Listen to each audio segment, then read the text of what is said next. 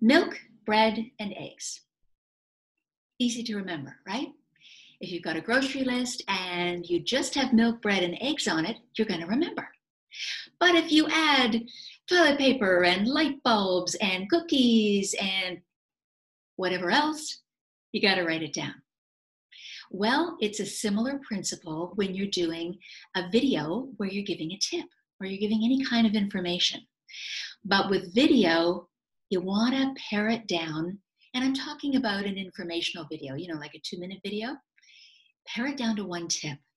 Now, this can be hard for us business owners because we have so much information to share. We know so many sides of a given issue. And we could talk about that one tip for hours and give all kinds of sides and nuances to it. But what you want to do before you sit down to do the recording about the one tip, I want you to brainstorm and basically peel back the layers of the onion of that one tip and see how many subcategories, other tips and supporting information you can spin out of that one tip. Probably the majority of those can stand as separate videos.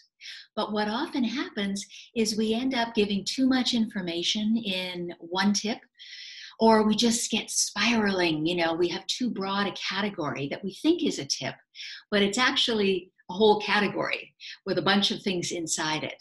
And the problem is, just like with that grocery list, when it balloons up to more than 3 things, your audience on the video, when you're talking about so many different things, which in your mind are interrelated and all have their spot and they all connect in a logical way, to the audience, they can just be overwhelmed.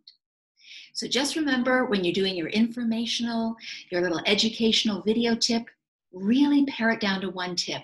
And here's the tip.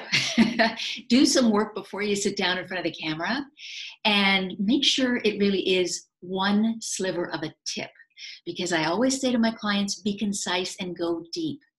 If you go deep on too many things in one video, people are exhausted watching it. One tip, one sliver of a tip, and talk about that for 2 minutes. And I'll see you again soon. Ciao.